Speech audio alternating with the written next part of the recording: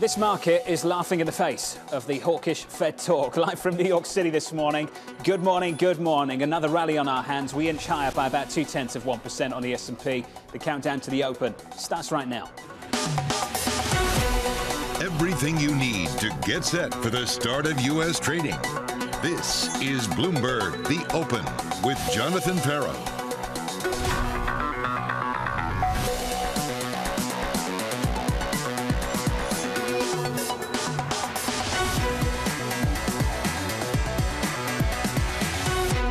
Live from New York, we begin with the big issue, climbing the wall of doubt.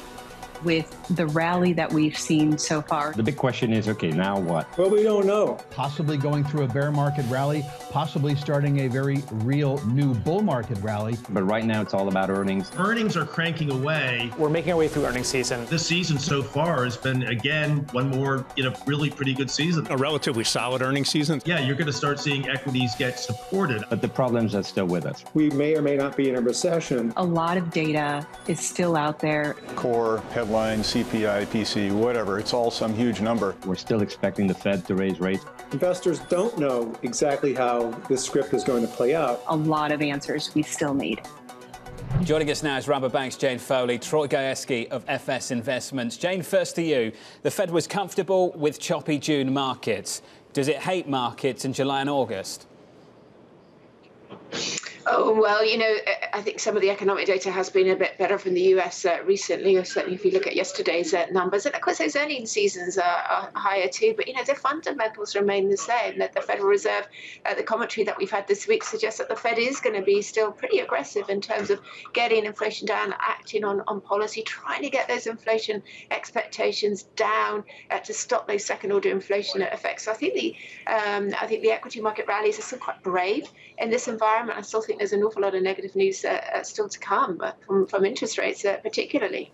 The performance off the June lows, Troy Gajewski, has been phenomenal. Up almost 20% from the lows of June on the Nasdaq 100, up around about 13% on the S&P. Consumer discretionary, I keep going back to that. It's up about 25% from the June low. Troy, I'll ask the same question to you. Why are market stocks laughing in the face of this Fed speak of the last week? Well, look, bottom line, sentiment was very negative in June for very good reasons. Not only a slowing economy that with recession risk going up substantially, but also a Federal Reserve that, as you know, is going to tighten aggressively, already has started that. But bear market rallies are classic attributes of bear markets. When you look back at history, you typically had the strongest rally in bear markets where you get marginally less bad news. In this case, it was, markets really grasping at the new concept of neutral, being close to neutral in the last Fed announcement by Powell or discussion afterwards. But the reality is markets are laughing at the Fed right now, and the Fed has a tough job because they have to tighten financial conditions. When we look forward, we're hopeful that CPI can get to 7% by the end of the year, maybe a smidge lower. That's obviously unacceptable. The looser financial conditions are, the more it steals the resolve of the Fed to tighten even more aggressively. And John, maybe, just maybe, the month of August, they'll actually hit their QT target finally and start getting more aggressive with the balance sheet drainage. Yeah, I've had a lot of questions about that privately behind the scenes as to what is actually happening with that balance sheet. Jane, for a central bank that doesn't want to offer forward guidance, they've offered a lot of forward guidance over the last 24 hours, haven't they?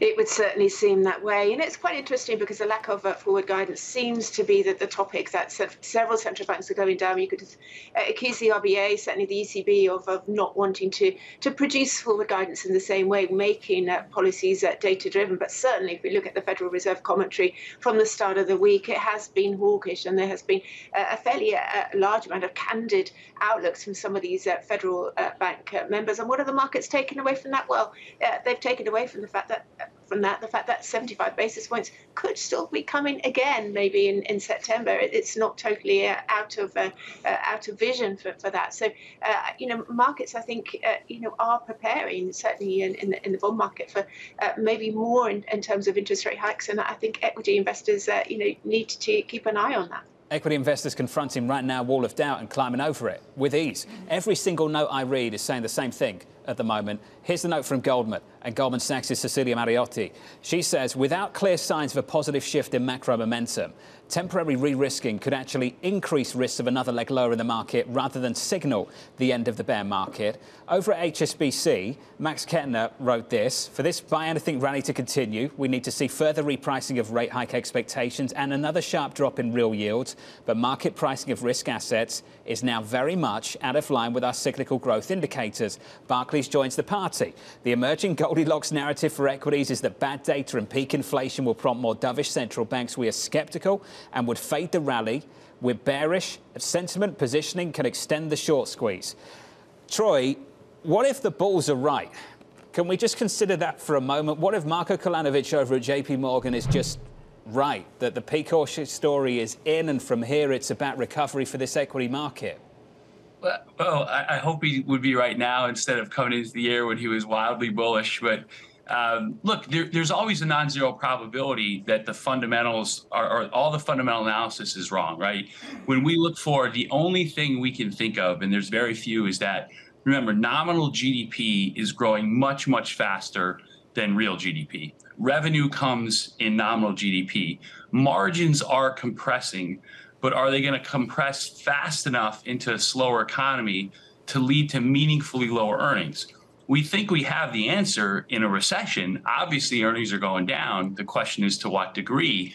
But if the Fed can thread the needle and nominal GDP dwarfs real GDP enough and margins don't compress substantially, that could in fact mean we hit at least a local bottom in June, but it's still highly, highly unlikely we've hit the bottom of this incredible bear market that's primarily driven by exceptional inflation and very aggressive Fed tightening, and now, unfortunately, a much, much weaker economic environment. And we've got an easing of financial conditions over the last month in a material way. Not just the equity market, but credit spreads in high yield have tightened about 140 basis points in a single month.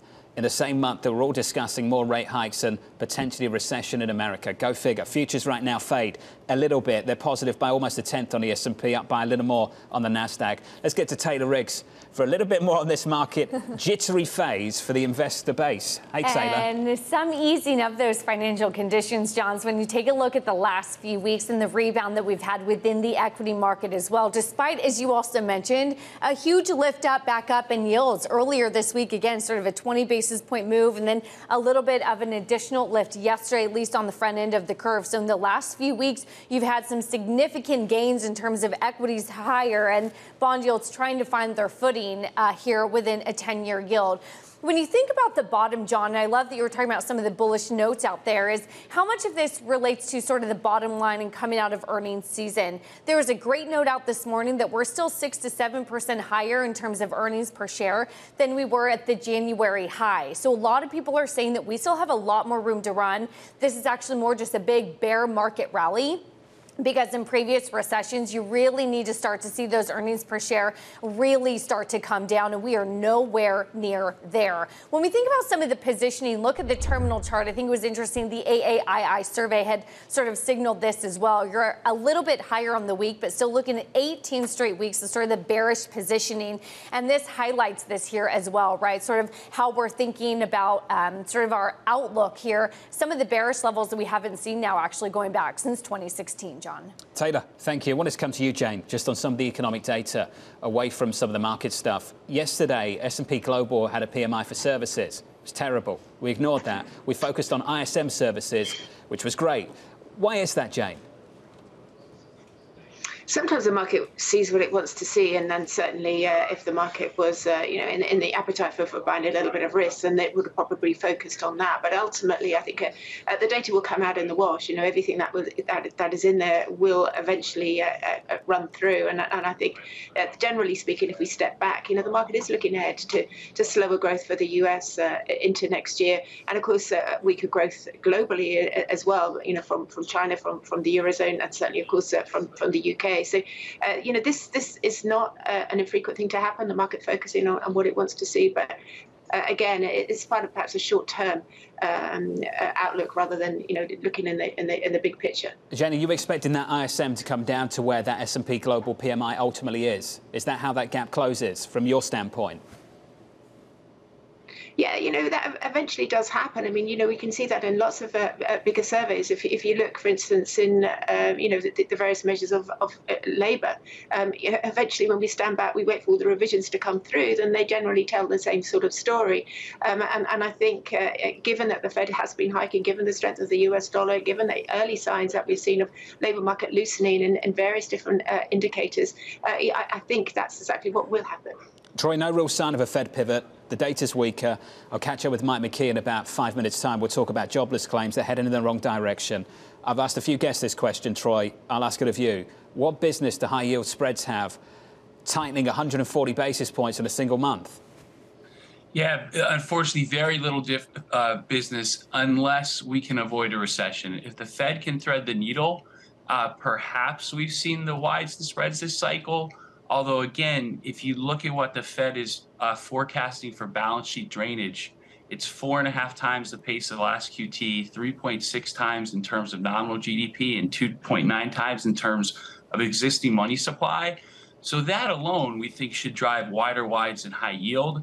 But clearly the tightening, back to your positioning discussions before, just alongside equities, we had extreme bearish sentiment. There hasn't been a lot of new supply, which over the medium to long term is obviously tough for the economy, but it means you could set up for a bear market rally there. And John, what happens in recessions. High yield goes to 1,000 to 1,200 over. It obviously got meaningfully wider in the GFC and the pandemic, but no one's calling for that. So in a recessionary outcome, clearly high-yield spreads are going wider. Well, the Bank of England is forecasting a big recession over in the UK. Starts Q4 and goes through the whole of 2023. Jane, first question I asked myself when I saw these forecasts from the BOE this morning, 13% inflation, recession from Q4 this year through next year. Can you imagine the Fed forecasting the same thing, Jane? What did you make of that? No, it's incredibly candid from the Bank of England, incredibly candid language that we don't generally get. Sometimes you get this candid language from the Riksbank, sometimes from the Aussie or the RBNZ, but generally not from the Bank of England.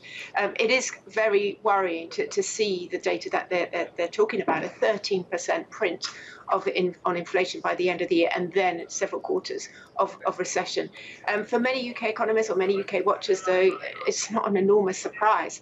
There's been a lot of very gloomy indicators already from the UK, and I think one thing's for certain is that the UK is sort of further into the growth slowdown phase of the economic recovery than other G10 nations. We've had for a while, the forecast from the OECD that the UK economy will perform the worst in the G20 bar Russia. No growth at all, it's forecasting for next year. So a lot of the gloominess is in the price, but it's still quite startling to see this sort of language from the Bank of England today. I've heard some people say they're just being more upfront and honest about what they think is going to happen in the future. Jane Foley, Troy Gayeski, they're going to be sticking with us. I want to get you some movers ahead of the opening bell. Futures slightly positive. Here's Abby with more. Hey, Abby. Hey, John. Well, those futures are slightly positive, ever so slightly, but we've got bigger movers beneath the surface. Starting out with the shares of Cigna, they are popping sharply higher this after the insurance company put up a better second quarter than expected. They also raised the 2022 operating profit outlook as non-emergency medical procedures. They're not happening as much, so it brings down the company's expenses. ConocoPhillips up 2.4%, a better second quarter, similar to Chevron and Exxon, and despite guidance for higher costs, they are boosting buybacks and offering a higher dividend, investors liking it. On the downside, though, Lucid Group, the luxury car maker, plunging down more than 12% as it halves its EV production targets for a second time this year to 6,000 to 7,000 vehicles produced this year from the original of 20,000. Somewhat related, just crossing the tape now, Nikola, they put up a better quarter than expected. That stock popping by 5%. And then Toyota down 3%.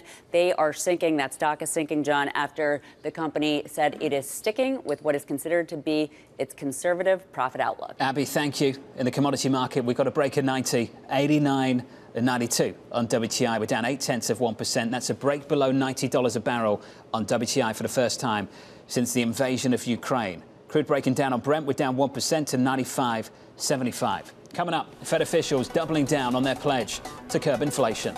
Whether we are technically in a recession right now or not, it doesn't change my analysis. I'm focused on inflation. A lot of forward guidance from a central bank telling you they're not going to provide forward guidance. That conversation up next.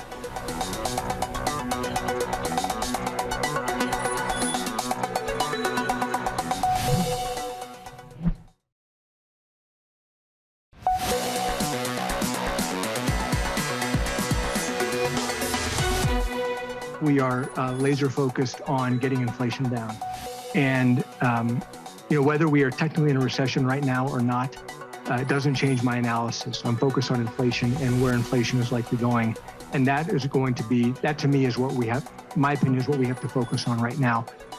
That was Neil Kashkari, the Fed president over at Minneapolis, just one of the many central bankers over at the Fed, pushing back against the policy pivot this week, focusing on inflation, even at the risk of recession, with less than 24 hours until the payrolls report here in America. Let's get to Mike McKee for more. Hey, Mike. Hi, John. There's an old saying, don't fight the Fed. Is anybody listening to what the Fed is saying these days?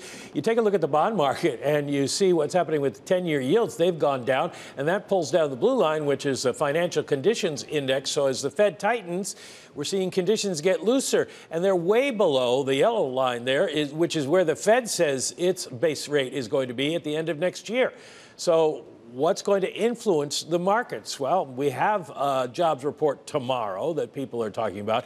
And it is supposed to slow to 250,000. Will people take that as bad news? The 5 years before the pandemic, the average on a monthly basis was 193,000. Unemployment averaged 4.4%. We're at 3.6% now. So there's some room to give where the Fed could bring it in for a soft landing. But right now, the markets are not believing that. Take a look at this number here. This is claims, and this is the jobs number, job creation number, and the claims, the CPI number, rather, and the forecasts for both. And you can see that we are expecting inflation to go down, but jobs to stay steady, which is also good news for the Fed, but does not tell you why the market is doing what it's doing and pricing in a recession still. Mike, I'm going to squeeze this in. People throw this question around a lot, so forgive me for throwing it around this morning. Is the Fed losing control a bit here? Let's say the reins have loosened a little bit. The question is, do they come back? And that'll depend, as you say, on Fed speak, especially Jay Powell at the end of August. Mike McKee, thank you. Payrolls tomorrow, then on to CPI next week. Two big data points for you over the next week. Right now, futures negative 0.1%. Then the question we're all trying to answer, is it too early for the labour market weakness to show up from the weakness elsewhere? Do we see the weakness elsewhere bleed into the labour market? Do we see that as soon as tomorrow? Matt Lazzetti at Deutsche Bank says this: I do think there's a potential for labour hoarding. That could mean that we don't see the effects in the labour market take place for a longer period of time. The view from Deutsche Bank there. Jane Foley, can I put that question to you? Do you expect the recent weakness we're seeing elsewhere to bleed into the labour market anytime soon? Well, because we all know that the labour market is a lagged indicator. Hoarding is one reason, and also if we look back at for years, not just because of the pandemic, we've seen the amount of people in the labour force in the US has really dropped away. So that's another reason why firms might want to hoard. They might think, well, it took us ages to get back up to speed after the pandemic. We don't really want to allow these workers to go too easily. So yes, there is good reasons why economists see the labour market as being lagged. That said, if we look at initial claims already, there is a little bit of sign of loosening. If we look at the household survey, if we look at some of the indicators within the ISM survey, we can see a little bit of loosening in the labour market coming through. So I think we will see some, but perhaps, it's still going to be a pretty firm labour market overall in the next few months. Troy, what do you reckon? Yeah, well, look, clearly the labour market's starting to soften. The good news is, though, it started in a white-hot zone and has drifted to red-hot and now arguably to hot. And that's the main reason we haven't had worse economic outcomes so far, right? I mean, you look at every component to GDP was negative in the first half. You look over at Europe, Europe's obviously a disaster. China's a mess. The U.S. consumer has single-handedly been keeping the global economy afloat. Unfortunately, if you extrapolate the recent labor trends forward, and we get 200 basis points more of unemployment from where we were recently, it's almost impossible to figure out how we don't have at least a mild recession. And, every data series we look at, particularly withholding tax growth and other factors on the tax side, which are more real time, points to a labor market that's softened significantly. And eventually it's hard for the U.S. consumer to do it single-handedly. I asked Mike McKee whether the Fed was losing control. Jane, there's another question we should ask too, whether they're seeing what they want to see. Because jobless claims, yes, are climbing. We're taking some heat out of the labour market. I think that's very, very unfortunate, and we all agree with that, because no one wants to see job losses. They want to see job openings come down. They wanted to see inflation come down. Crude south of $90 a barrel on WTI. Jane, can you help me understand the distinction between the things that are developing at the moment that the Fed doesn't want to see and the Fed and the things that they're actually shooting for, the objective? Well, we've got to remember that monetary policy is an extremely blunt tool. And clearly, we all know that a lot of the inflation is supply driven. Not all. There are a number of instances of strong demand, particularly in the US. And in fact, there was a back of the envelope calculation from the Federal Reserve in the middle of July produced to say that demand, because of fiscal spending during the pandemic, it reduced US inflation by something like 2.5 percentage points, really quite significant and more than elsewhere. So we know that we've had excess demand. The Fed can't control the supply side problems. It can control the demand. It's going to bring down demand. And yeah, OK, it would rather people remain in their jobs and job openings reduce. But the reality is that it can't fine tune the economy like that. The reality is that it will make the labour market worse. And that's part of the pass-through of monetary policy to slow the economy, to bring equilibrium in supply and demand down to a lower price level, to bring inflation down. So inevitably, I think, and purposely, the job market will loosen in the coming months. Jane Foley, Troy Gayeski, to the both of you, thank you. Coming up on this programme, the morning calls, and later, from Bernstein to Goldman, sounded the alarm on the recent equity rally. How many banks are doing that right now? Chris Harvey of Wells Fargo is going to join us in about 7 minutes' time. Looking forward to that. It's just around the corner.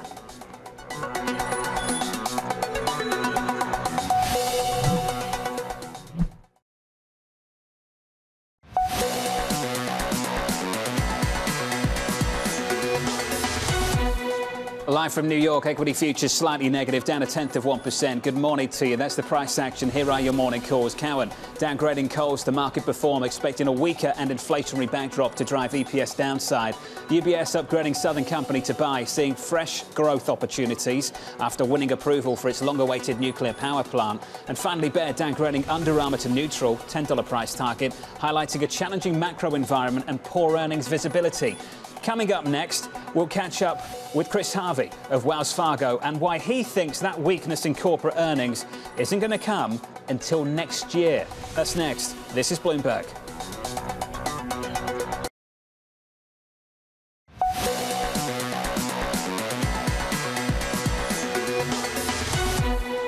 25 seconds away from the opening bell in New York this Thursday morning. Good morning to you. Here's your price action. Slightly negative, down by 0.02% on the S&P. On the Nasdaq, totally unchanged after ripping almost 20% off the lows of the middle of June. What a rally we've seen on the Nasdaq 100. That's your opening bell. Switch out the board and get to the bond market. All over the place. Yields lower now by not even a basis point to 270.28, much higher at the front end. Curve inversion, 2s versus 10s on my screen, about negative 38 basis points at the moment.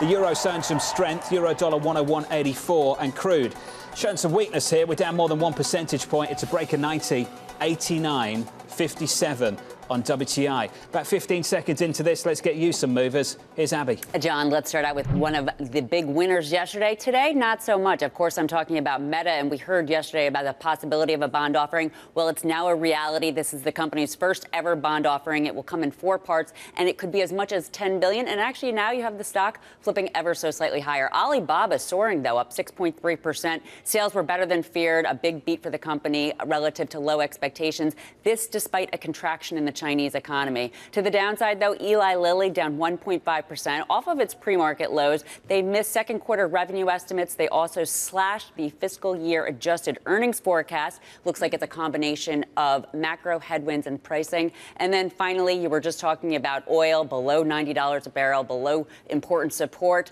That's weighing on the energy complex. As you know, the worst sector on the day, and Occidental Petroleum, one example of that, down 0.8%. Abby, thank you. About a minute and 15 seconds into this, almost totally unchanged on the S&P 500. Big tech has been leading the rebound in equity markets over the last month, though. The Nasdaq 100, as I've said repeatedly, jumping about 20% from its June lows. Taylor Riggs has more. Hey, Taylor. And John Authors, of course, our Bloomberg opinion columnist, says sort of maybe nicely that if you think about a bear market as a 20% decline, could a bull market be a 20% gain off of those lows? If so, using that loose definition, what a way we have come. As you mentioned, it's been all about big tech. The New York FANG index, the SOX index, the NASDAQ 100 really now up more from some of those sort of lows that we had mid-June, now 19, even 24% or so. A lot of this, as you've been mentioning, has to do with the yield story. We've been looking at a big rebound in the equity markets because in blue, it's been yields coming down. Of course, in the last few days, maybe a little bit of that narrative has changed, particularly on the front end. But in the last few weeks, it has really been a story of yields continuing to grind lower, helping to boost some of those long duration assets that is big tech. Finally, sort of on some of an individual mover level, we've been talking in the closing bell, pins for one, PayPal, of course, given sort of the Elliott investments, but Tesla, Amazon as well, sort of some of the big movers in there. You're up 20, sometimes even 40% on some of the individual names that have been fueling sort of the big rebound that we've been seeing as of late. Unreal. We've absolutely ripped. Taylor, looking forward to the coverage at the close, as always. Taylor Riggs there. I've talked about a long list of strategists out in this rally. Max Kettner over at HSBC is one of them. This is what he's got to say. July's repricing higher of both risk-on and risk-off assets now leaves us with an unrealistic Goldilocks backdrop. We move to maximum underweight across equities, high yield and sovereigns, and are tactically overweight cash. Kaylee has more. Hey, Kaylee. Hey, John. Well, they say all good things must come to an end, and a growing number of strategists, as you say, are saying that end is near for this equity market rally because, of course, Taylor was just running us through how far we've seen these stocks come off the lows, especially tech stocks. But what that has done is made them more expensive. When you look at historical PE, we are still well above that 20-year average. And Bernstein, one of the shops that is really focused on the denominator of that, on the earnings story, saying basically we're still really early in this downgrade cycle. That echoes what we heard from Bank of America earlier this week, which said, yes, we have seen forward estimates coming down, but not enough, considering they're still 6% above where they were when the equity market peaked back in January. And their data shows that in the last 4 recessions, the S&P only bottoms after EPS forecasts have fallen either to or below the level they were when the market peaked. So it's really pessimism about the forward view that is forming the bear case here, because, of course, the backward-looking view at the second quarter really hasn't been that bad. S&P earnings are up 9.7% year on year. Of course, a lot of that has to do with the outsized moves we have seen for profits for energy companies. But it's not just all about the earnings story either. You also have Goldman Sachs saying the path from here is likely to become more dependent on economic data. And without a clear positive shift in macro momentum, stocks could see another leg lower, John. Kelly, thank you. Chris Harvey of Wells Fargo has a message to the bears. You're too early. This is what he's got to say. We do not expect to retest the lows until the first half of 23. Fed expectations toggling down, the lower cost of capital and second quarter earnings clarity has raised the equity market floor. First half of 23 may be tough for stocks. He goes on to say we may see operating margins collapse and exhausting consumer and the job picture turning for certain. Chris, I'm pleased to say, joins us right now. Chris, let's start there, buddy. And it's great to catch up with you, sir. Why do you think the bears are too early? Well, again, it's exactly what we said. Right? Your cost of capital is down. We're through earnings. Earnings, even for us, as we look at margins, we expected margins to not be as strong as they were. And strong is the wrong word. We expected more compression. You didn't get it. But more importantly, the thing that we always talked about, the thing that we hung our hat on, it wasn't about a valuation. It wasn't about a level. It was about the Fed. And when the Fed was going to toggle things down, what we said and what we believe is equity market can sustain gains and equity market prices can go higher. And that's what we're seeing. And the last thing you touched on, and a few of the commentators touched on it, we are now in a growth market. Rates are coming down. That's really positive for growth and for the market in general, because the S&P is a long duration asset.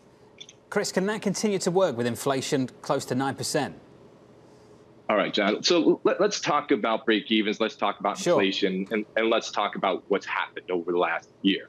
A year ago, we said this very loudly on the show a number of times. Last year at this point in time, I had never seen a pricing environment the way I had seen it last year. Everyone was raising prices, and the consumer was just price unconscious. Now we're seeing a consumer that is no longer price unconscious. They are making decisions, and they are changing their behavior. More so, if we look at break-evens from right across maturities have come down significantly. So the market's saying that cyclical component to inflation is coming down. If we look at some of the components in ISM recently, they've come off the boil. What we haven't seen is CPI. CPI is still running hot. We'll see. We get CPI a little less than a week from now. But ultimately, what we're seeing is inflation come down, and we should expect inflation to come down. It will be sticky. There are geopolitical reasons why it won't get to levels that we've seen in the past. But ultimately, we're late in the cycle. The economy is slowing, demand is slowing down, and the consumer's behavior is changing. So again, expect to see inflation come down.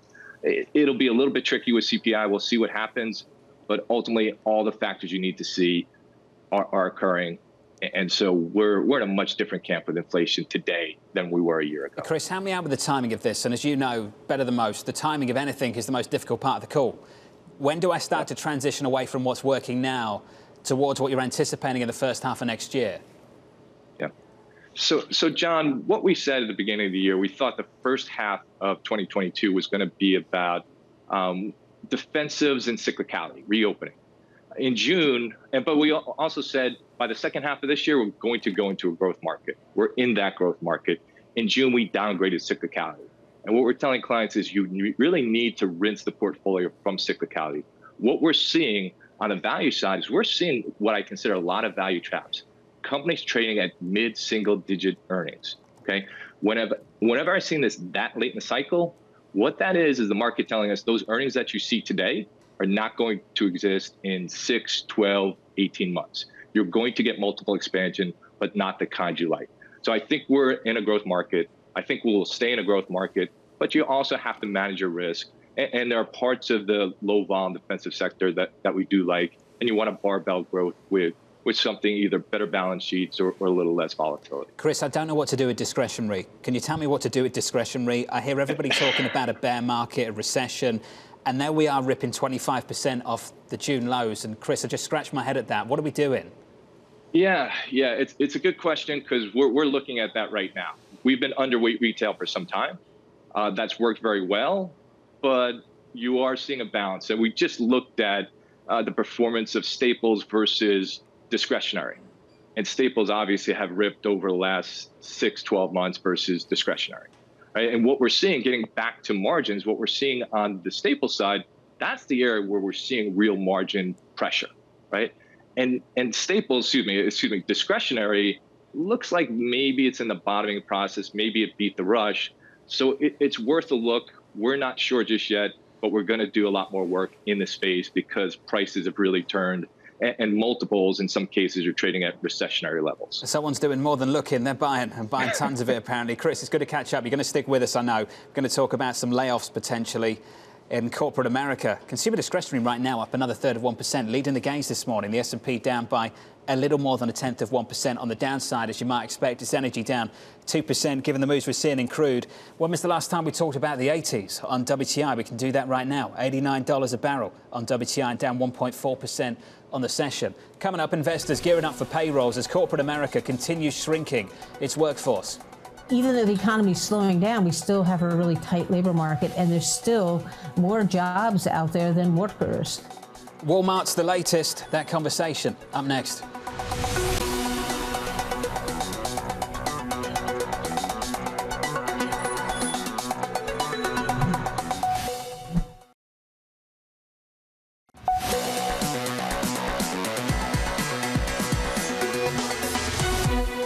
Even though the economy's slowing down, we still have a really tight labor market, and there's still more jobs out there than workers. So I think it is possible to cool the labor market and cool the economy without seeing a real large increase in unemployment. There is a way to kind of thread that needle, even if we have a bit of a mild recession.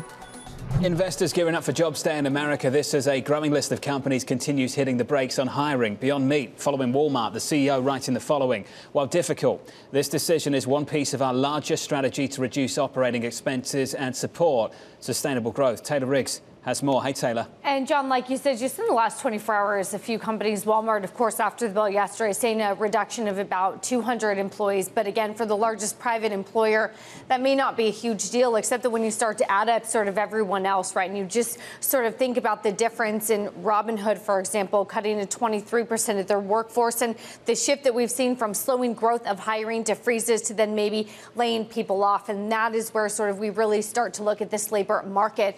Maybe one one reason, and Mike McKee, of course, would nail this more than I would, is sort of the employment cost index as we track how maybe expensive through some of the direct and the indirect costs some of these employees are. It's near sort of a record since we've started tracking this data going back since 2001. The training, the taxes, Social Security contributions, sort of you name it. And that could be maybe one of the reasons behind it. Really interesting, though, if you take a look at this terminal chart, while companies, they've been paying more, of course, for these employees, hasn't been keeping up with sales. When we think about sales per employee, it's maybe a look at some of the productivity and sort of rebounding, of course, from a trough when it was up now against about 30% from that day, John. So that can sort of track sort of where we are with this labor market. Taylor Ricks, thank you. Going into payrolls tomorrow, looking for something close to 250,000. Mike, you know this story. We're all asking the same question. We've seen some weak data points. Will we see one tomorrow? Well, we don't know, because the numbers that people use to try to figure it out have given us mixed signals. We just got claims this morning, and jobless claims are up by another 6,000. That's been a regular thing, but take a look at the box in the corner there. Continuing claims rising, but not nearly as much, which suggests that people who are losing jobs are still rapidly getting new ones. And as long as that's the case, then maybe we don't see a huge change. The forecast for tomorrow, you've had this up a couple times, 250,000. That is a slowdown from where we have been, but it isn't significantly so. It's much higher than average over the 5 years before the pandemic, and no change expected in the unemployment rate. So it doesn't look really bad.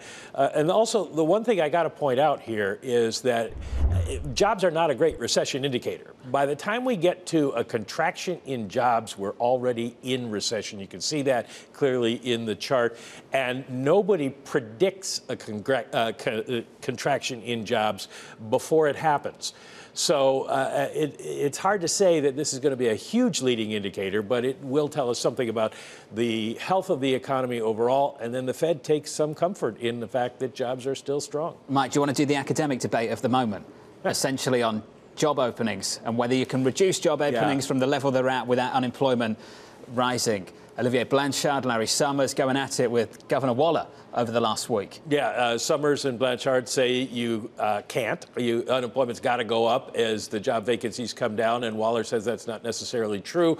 And so far, Waller's winning in the sense that we got the latest JOLTS report, and it showed vacancies going down without unemployment going up. But we'll see after tomorrow. This is going to be a debate that'll go on for a while, John, and we won't know who's right for some time. I can't say it's an exciting debate, that's for sure, Mike, but it certainly matters. You're not an economist. I mean, an economist, this is what loving qualifies as exciting. They're loving it. This is exciting for economists, I know. Mike McKee, good to catch up, buddy. Looking forward to Mike's coverage tomorrow. Payroll's just around the corner. Chris Harvey with us now.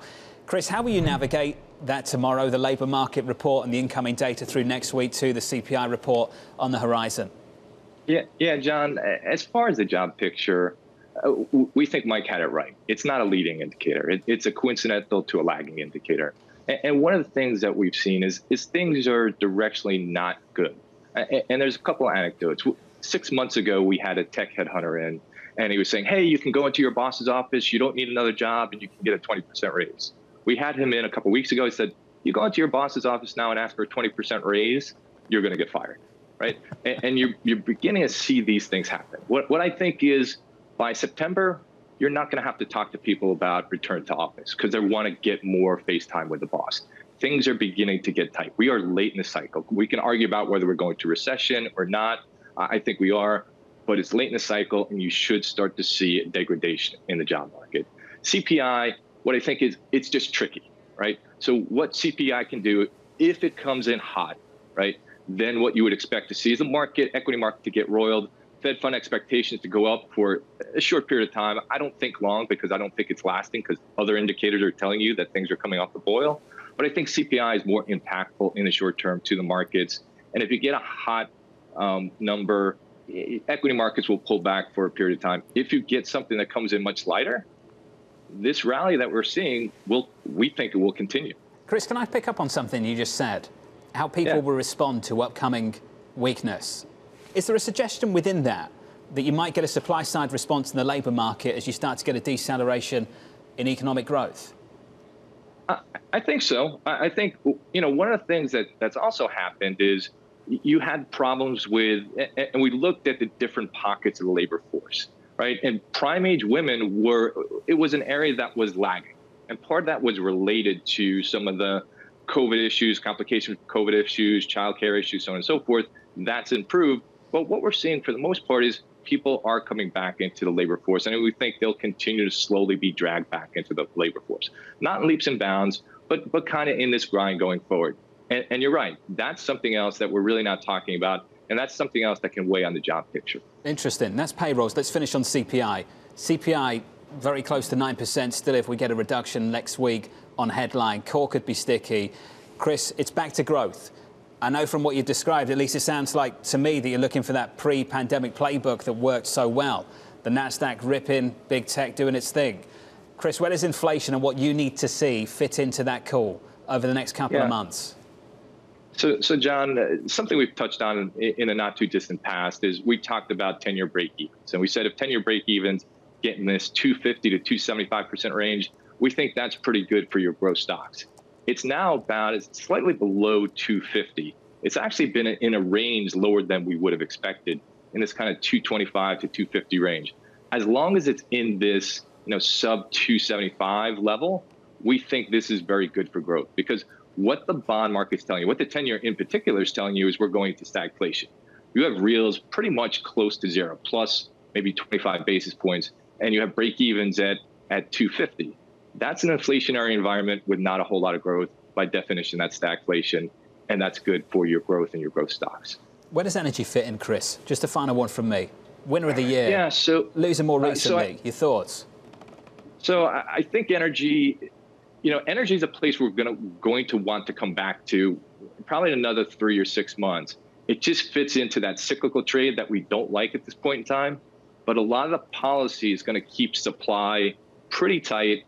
And what we've seen from the energy companies is they're doing a really good job at restructuring their balance sheets, at operating on profitability, not growth.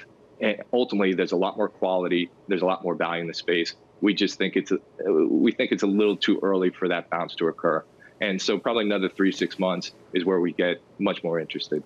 Chris, awesome to catch up. A different perspective when there's so much gloom out there at the moment. Chris Harvey there of Wells Fargo saying you'll see the pain eventually, but ultimately you've got to wait. It's the first half of 2023 where things start to change in a more material way from him and a team, at least. That's their view. Equities unchanged on the S&P. The NASDAQ still doing its thing, up about 1/3 of 1%. Maybe we should consider, and I've raised this a couple of times over the last week, that Marko Kolanovic over at JP Morgan might be right now. He's having his time in the sun. He said this earlier this week: whether it's earnings or the Fed, we see a reset of investor expectations. Risk markets are rallying despite some disappointing data releases, indicating bad news was already anticipated, priced in. He's been looking for a big recovery in stocks. We've had one off the lows, that's for sure. BNP Paribas said something that stuck with me all week on crowding in. With the Fed laying the foundation for a more moderate approach in the back half of the year alongside resilient earnings, we see scope for further upside in the near term as market participants get crowded in. That was BNP. And then Max Kettner this morning of HSBC joining the rest of them, basically just saying wishful thinking. I think that was the title of the note from him and the team at HSBC. Wishful thinking. You get to pick your side. Right now, we're basically unchanged on the S&P. Coming up, the market moving events you need to be watching. Your trading diary just around the corner.